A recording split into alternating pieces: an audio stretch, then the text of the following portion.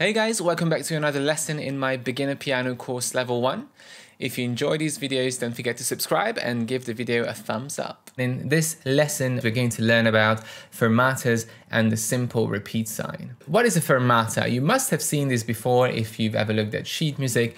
It's a little sign which is a curved line and there is a little dot in the middle of it. Now, many times students confuse the dot for a staccato, but it's not a staccato, it is a fermata sign, which in English means a long pause. So if you see this above or below a note or a chord, it means you have to hold it longer than its official value.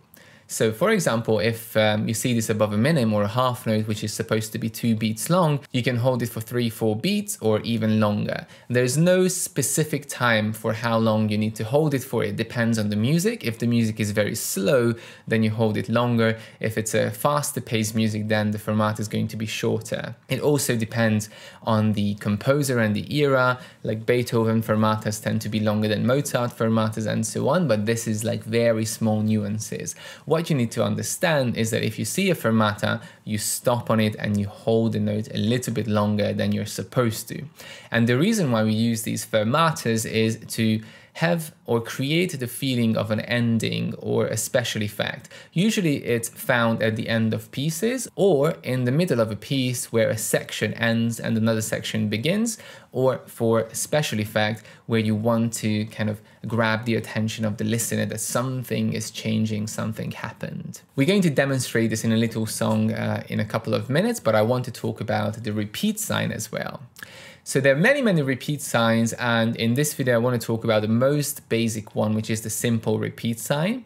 Now in notation, if we want to play something more than once, we don't need to notate it twice after each other, we can just use repeat signs. And the repeat sign is basically a double vertical line with a double dot, as you can see on the screen now. We need to use one of these signs at the beginning and at the end of the section that needs to be repeated. So if I have a repeat sign here and one here, the section in between is going to be repeated twice.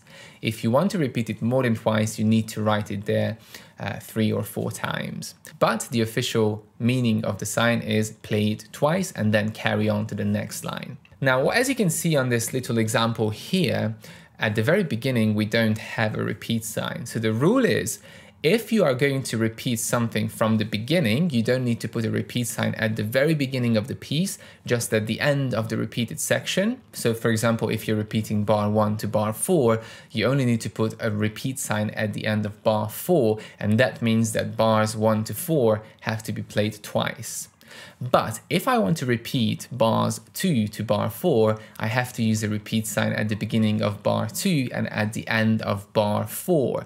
So it's very important that at the very beginning of the piece, we don't use a repeat sign, but from bar 2 onwards, we have to use a repeat sign on both ends of the repeated section.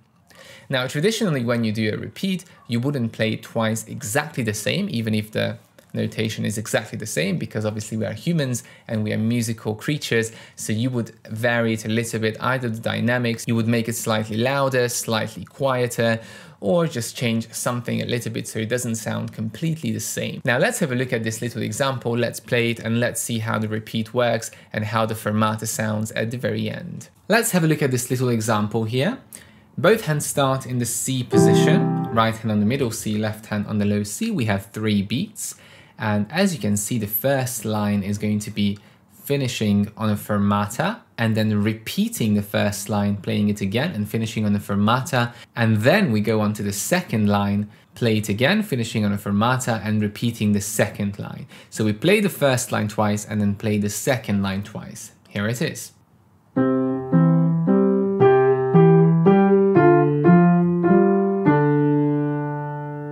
Repeat.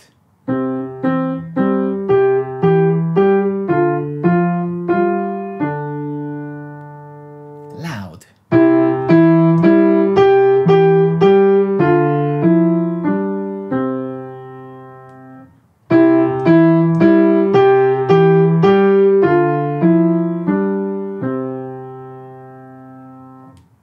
Now, as you can see, there is also a little bit of dynamics in it just to practice what we learned in the previous lesson. So the first line is quiet, the second line is loud and getting quieter towards the end.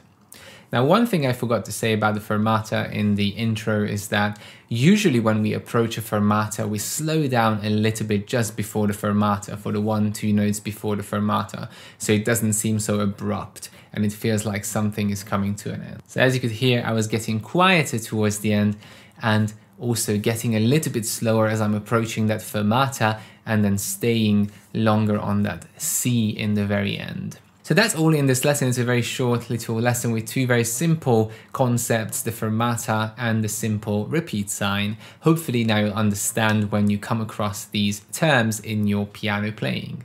If you enjoy this lesson, make sure to check out the premium version of this course, which is going to include a free method book, lots of filmed video tutorials for sight reading exercises, technical exercises, performance pieces, and best of all, you're going to get personal feedback from me to make sure your progress is as smooth and efficient as it can get.